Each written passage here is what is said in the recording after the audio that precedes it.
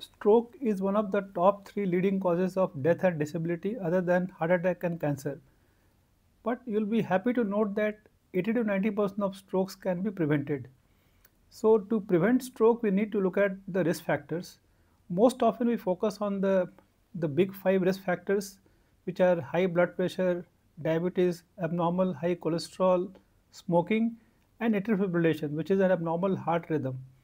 But there are many other risk factors which are often overlooked. So today I'm going to mention those often overlooked risk factors which are responsible for stroke.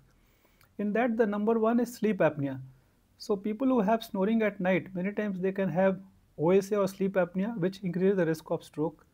Number two is elevated homocysteine, which is called as hyperhomocysteinemia, which is more common in people who have vitamin B12 deficiency. The third is inflammatory conditions like rheumatoid arthritis, SLE, and psoriasis. So people with inflammatory conditions also have a higher risk of developing stroke later. Number four is air pollution. So air pollution has emerged as one of the major risk factors for strokes in adults because it causes inflammation. It also increases the risk of hypertension and metabolic syndrome. Number five is chronic stress and depression. So these conditions also are linked to higher risk of stroke.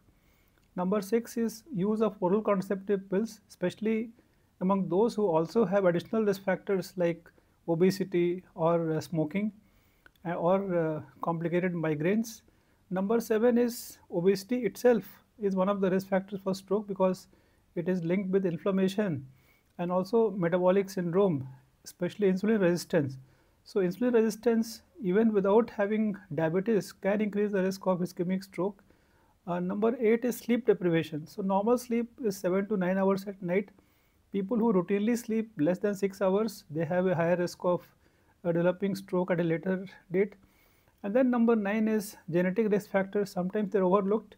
We can check conditions like elevated lipoprotein A, which can give us some clue. And the last is gum disease or periodontal infection. So those who have gum infections, also it has been found that it can increase the risk of stroke.